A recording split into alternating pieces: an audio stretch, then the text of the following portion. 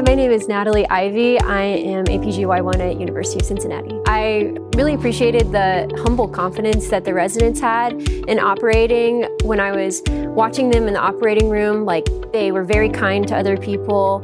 You know, they were very humble, like I said, in leadership, but also I completely had so much trust in them that they were, teaching me the right things, and that, they were leading a team, but also listening to others, and they took such great care of their patients. And then above all, it was a very nurturing environment.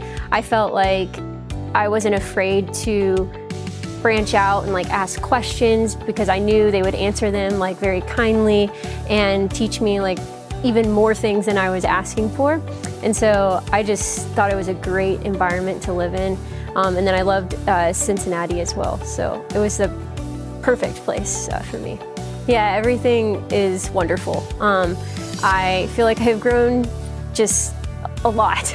There's so many things I didn't know I didn't know, but the environment has made it feel not even like work. To me, I don't want to leave the hospital, which I don't know how healthy that is, but everyone is so nice here, and you feel like you're not on a team taking care of patients, but also that you have friends and they're looking out for you in your best interest. Kyle always has my back, Neurosurgery always has my back. And then I'm also on neurocritical care, and they are awesome. We integrate, with neurosurgery so well, and there's great interdisciplinary interactions, and I just feel like I'm just having such a great time learning, and I couldn't have asked for a better place to be in for 7 years. I know it's going to be hard at times, but to have this much fun while learning something you love, you have to pinch yourself, because this is the dream that you always wanted, and it's good to always have that grounding factor back to think back on